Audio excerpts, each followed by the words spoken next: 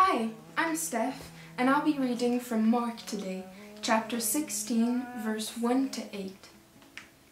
The next evening, when the Sabbath ended, Mary Magdalene and Salome and Mary the mother of James went out and purchased burial spices to put on Jesus' body. Very early on Sunday morning, just at sunrise, they came to the tomb. On the way there, they were discussing who would roll the stone away from the entrance to the tomb. But when they arrived, they looked up and saw the stone, a very large one, had already been rolled aside.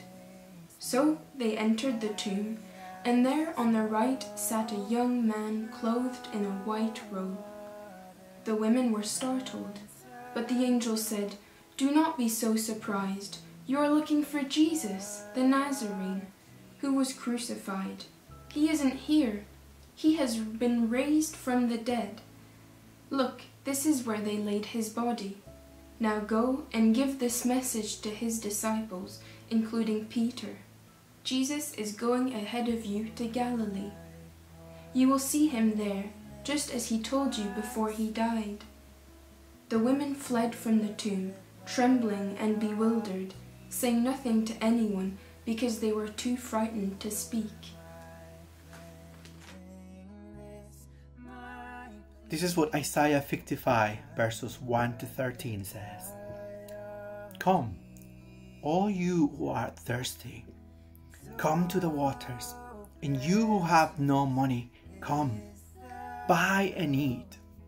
Come, buy wine and milk without money and without cost.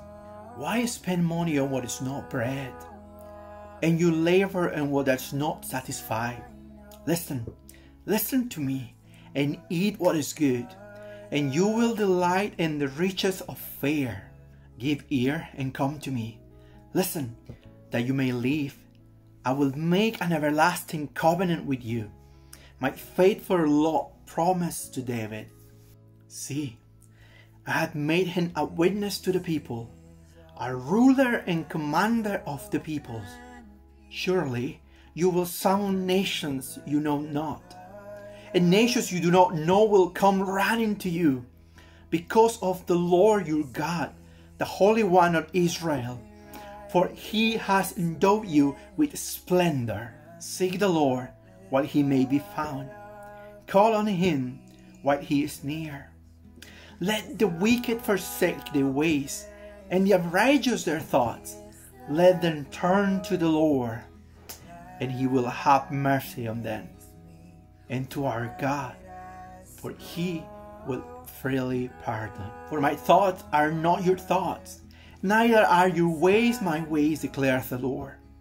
As the heavens are higher than the earth, so are my ways higher than your ways, and my thoughts than your thoughts. As the rain and the snow come down from heaven and do not return to it without watering the earth and making it bud and flourish, so that it yields seed for the sower and bread for the eater, so is my word that goes out from my mouth.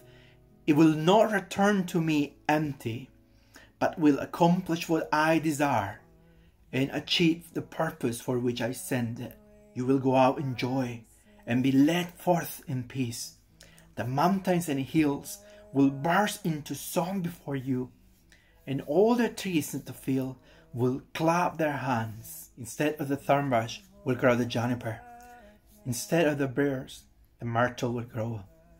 This will be for the Lord's renown, for an everlasting sign that will endure forever.